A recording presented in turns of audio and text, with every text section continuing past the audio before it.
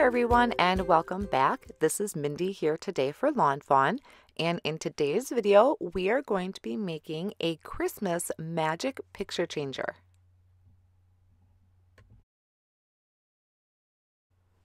I'm going to start out my card by doing some Copic coloring. I'm using the images from the Ho Ho Ho Holidays stamp set. I stamped the images in jet black ink onto Lawn Fawn's white cardstock, which is great for Copic coloring. I will have all of my colors listed on the screen as well, so if you'd like to use the same colors, they will be available there for you. I did try to use some of the same colors throughout. So for the present sack and the deer, I used E27, 25, 23, and E21. On the face, I did use E43, E42, and E41, and then a little bit of W5 and W7 for the hooves. Now for the greens, I'm going to be using YG 17, 25, and 23. On the sleigh here, I did add in a YG 21 for a nice bright highlight. Now don't mind that the Santa is colored. I forgot I didn't need him on here, so I kind of skipped over that part because I will be coloring the Santa later in the video. Now for the reds, I'm using R59, R37, and R24. I also did E13 and E02 for the face, and I used C3, C2, and C1 for Mrs. Claus's hair. Once I finish my coloring, I'm just going to set that off on the side for now and work on my Magic Picture Changer scene. So I like to use the Magic Picture Changer die to kind of set up my image on my cardstock, only because I want to make sure I'm leaving enough room to die cut that out. So my first Santa I'm doing upside down because I wanted to have his feet sticking out of the chimney. And then using the smaller portion of the Magic Picture Changer, I lined that up on the cardstock, lined up my image, and then stamped that down in the jet black ink as well. Now I'm also going to create a mask, and this is using the full sticky notes that Lawn Fawn carries. And this is great because the entire thing is nice and sticky, and it'll provides a great mask for my image when I do my ink blending. Then I can just take some scissors and fussy cut that out. I'm going to leave an edge around my Santa. This is going to make it look like I die cut him out, so it'll match the rest of my images on my card. Then just taking the coordinating dies, lining them up with my original panel where I colored the images, hold them down with some purple tape, and run that through the die cut machine. Next, I'm going to work on my background for my card. Now I'm actually going to repeat this step, so I'll have two panels ink blended the same way. I'm only going to show you just one on screen for now. I'm going to be using Worn Lipstick, Festive Berries, and I had started with Barn Door, but then switched to Aged Mahogany because Barn Door just wasn't giving me enough of a contrast in the colors. And I'm using the Lawn Fawn white cardstock to ink blend. I'm not going all the way down to the bottom because I know I'm going to have my rooftop there, so I don't need to ink blend that part. So starting with the Festive Berries, starting with the Worn Lipstick, then the Festive Berries, and then I'll switch into the Aged Mahogany, and I'll have a really nice gradual transition of colors. You can totally do the blues for the background, which is typically what I would do for the nighttime sky. I just thought red was a really nice change up for my background. I like to kind of keep things interesting on my cards. And then I can just go back and forth over my colors with my life-changing blender brushes to even out that transition.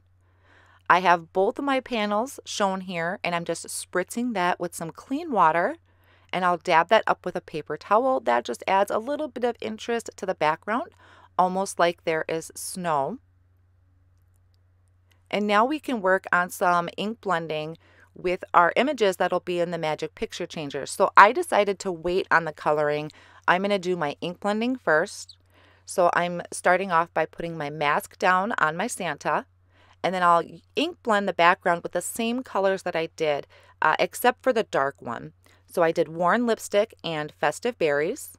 Just a really quick ink blend, nothing fancy. I just kind of wanted it to match my background. And I knew it wouldn't be high up enough on the card that I needed that aged mahogany. So then removing the mask and using that on my other panel, and I'll do the same thing. I'll just ink blend that with the same colors, making sure that you're covering your area well enough to have it all included in the picture changer. You don't want to have any empty spots of color. Once my ink blending is done and I remove the mask, I'm going to start Copic coloring my Santa image, and I am going to use the same colors that I did on the Mrs. Claus. I love removing that mask, and I love that white edge. It really works with the rest of my card. So I'm starting off with my darkest color, which is the R59, blend out with the R37, and then a little highlight area, the R24. Now for the belt buckle, I didn't do any ink blending there. I just did a straight yellow because the area is so small. And I didn't do a lot on the beard and mustache either. I did just a little bit of my cool grays, enough to show that there is color there. And on my Santa, I only colored the bottom half of him, but I do come in later on and color a little bit more because he kind of stuck out a little more than I anticipated. So then taking the Magic Picture Changer, lining up my image where I want it to go, holding it down with the purple tape, and then I will run these both through my die cutting machine. I'm also going to die cut one of those ink blended panels that we did. We had done 2 of them, and this is actually using that frame. This is the Magic Picture Changer add-on, and so I'm going to run that through my die cut machine as well. Then I'm just taking my Magic Picture Changer items. I'm just kind of wiggling them, making sure that they're loose.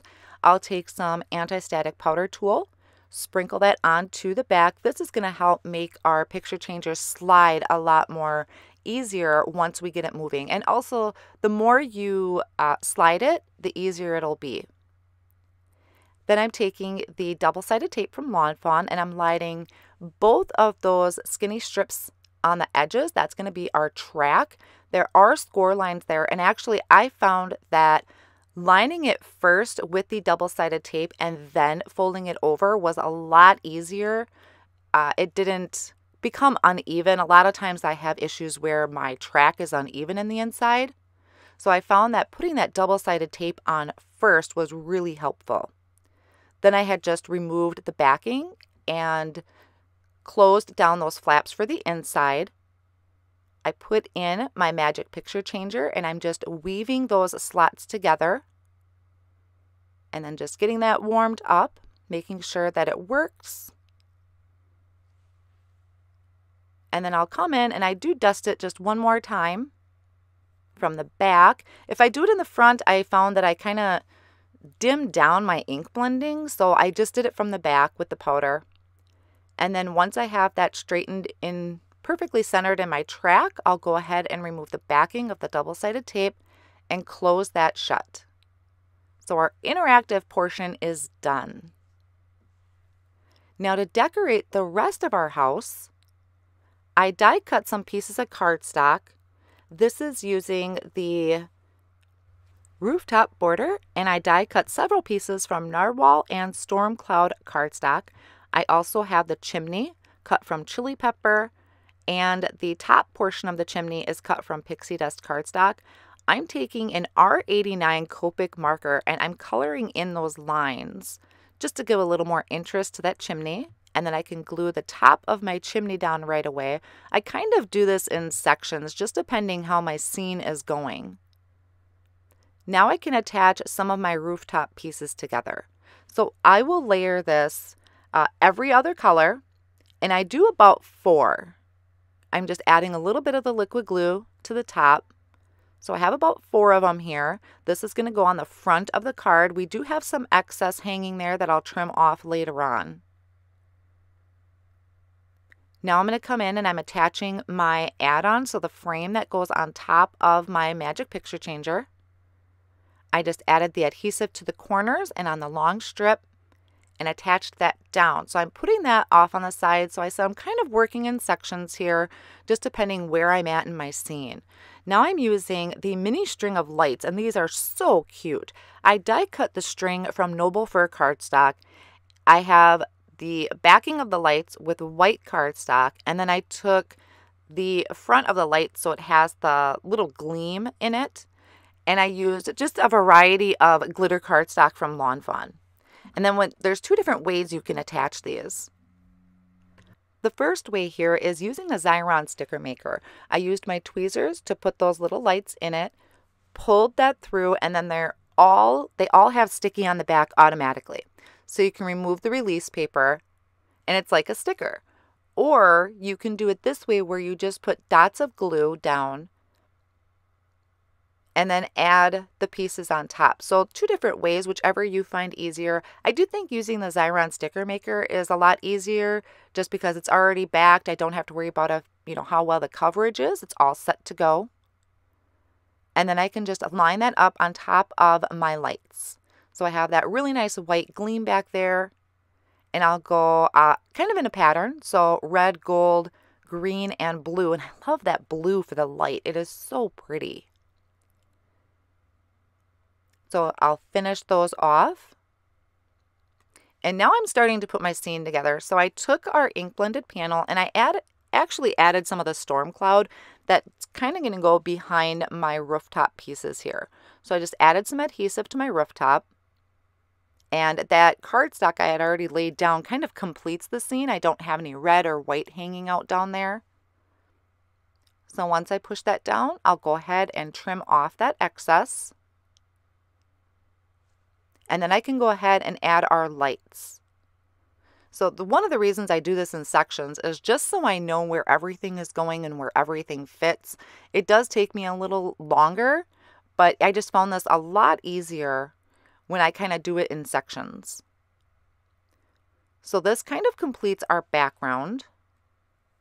And then I can figure out exactly where my magic picture changer is going to go, how high I want it, where I need the chimney to be. I also had die cut some extra pieces from that rooftop border, glued those together and adding those to the bottom of my magic picture changer. Kind of makes our scene blend in with the background. And then I can line those up and they line up perfectly with the front of my card. And that is, I had already went ahead and glued my sleigh and my Mrs. Claus in there with the reindeer to kind of save some time. I did already go ahead and put adhesive just at the bottom of my chimney and glued that down. Now I'm just adding a little bit of my festive berries to that pull tab that's going to pull out. And I have the indicator here, die cut from Pixie Dust Cardstock.